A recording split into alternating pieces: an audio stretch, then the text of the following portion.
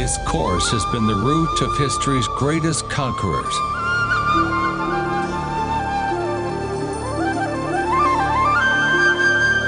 Its waters have nourished the cradle of civilizations and fed the world's greatest religion for millennia.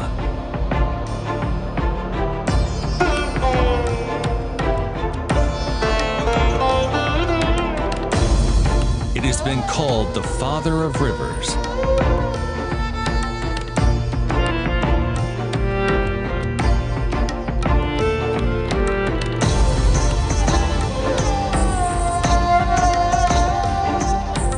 Witness the most fascinating and untold story of Sindhu, the River Indus.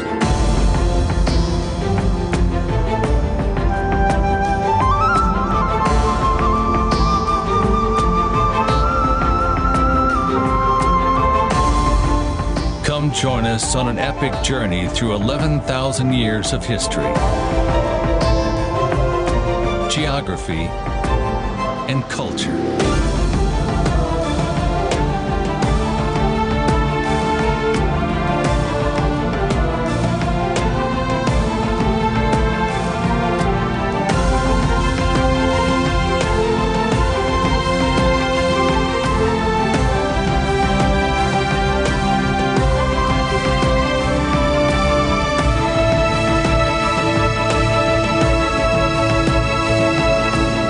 Travel with us, 2,000 miles with mighty Indus.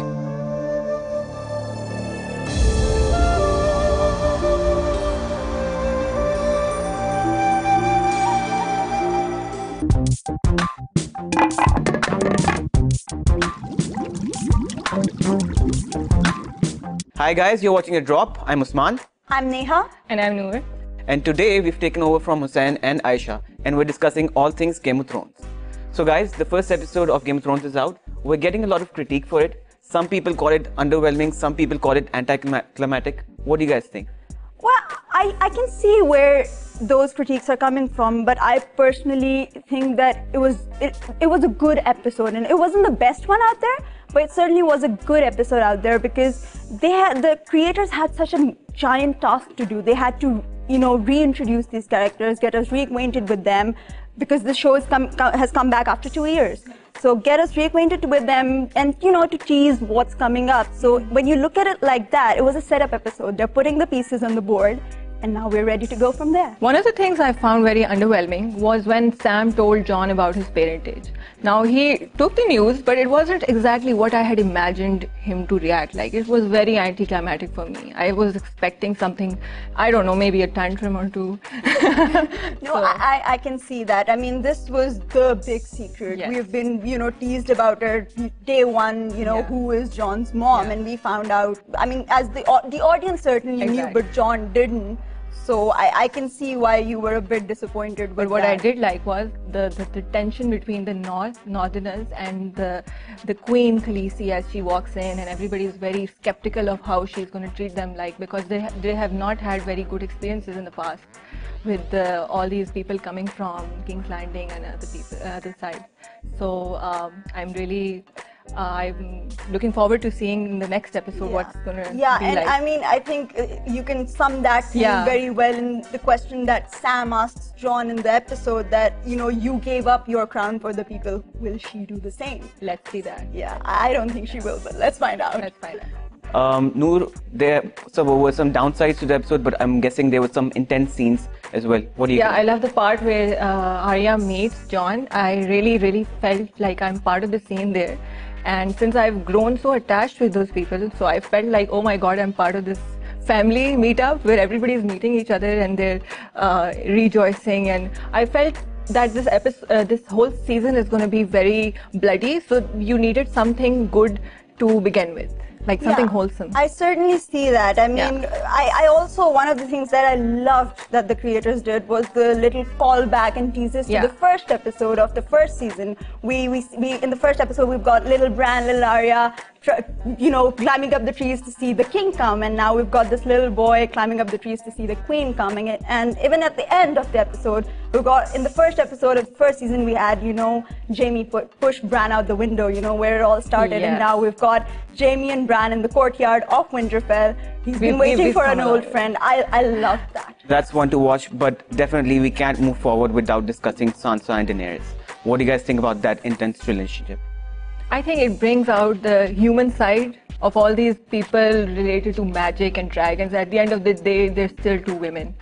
So, And they're women who have surprisingly very similar parallels. They've both been, very weak in the beginning. They've both been rape victims. They've both sort of like grown up from there, and come into a place of power. So it makes sense that they would be clashing. They wouldn't want to give their power up. Daenerys thinks she's the queen. Sansa is the lady of Winterfell. So I love the little evil side eye going on between them. True, definitely. But guys, there's some crazy fan theories about the next episode.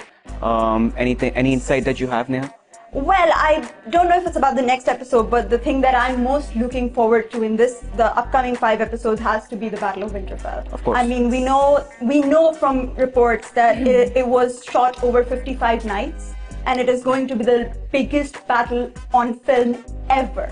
It's going to be longer than the Battle of Helm's Deep in Lord of the Rings: The Two Towers. So it's going to be huge, and I want some gore. I want some blood. I want my heart to be ripped out. So I'm certainly looking forward to that. Talking about battles, obviously there's a battle going on in our local politics as well. What do you guys think? Any characters match the Pakistani political scene?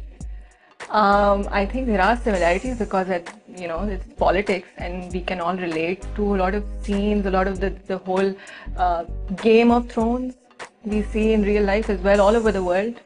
So yeah, I mean, Game of Thrones, the one thing that makes it so unique is that while there's dragons and magic and everything, the characters are motivated by very real situations. So you can always draw comparisons in that. I mean, in this episode alone, you have this whole idea of the Northerners saying that Jon should have stuck with the North, and Jon saying that we've got White Walkers coming up, we've got a bigger picture, so this far-right ideology, and we've seen it in real life in America, in Brexit, we see it in BJP campaign in Indian elections. So it's a very real thing, and versus the idea of a left-wing thing that, it doesn't matter who's in power, are we being willfully naive when we say that? One thing I'm really interested in watching is, I'm really looking forward to, is how Daenerys deals with Jaime Lannister now that he's into Winterfell. That will really tell about what she is like as a leader. Is she compassionate? Is she brutal? What kind of a leader she is when she deals with Jaime Lannister, now that he's not exactly the same Kingslayer he was at that time.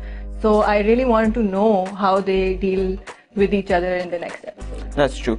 Guys, there's not much similarities when it comes to characters, but with Game of Thrones and local politics, there's definitely a similarity with mentalities. What's funny is, while the Night King is breaking down walls, Donald Trump is actually building walls. That's true. That's true. Thanks for joining us for this episode, guys, and we'll see you next week with the details on the next episode. Thank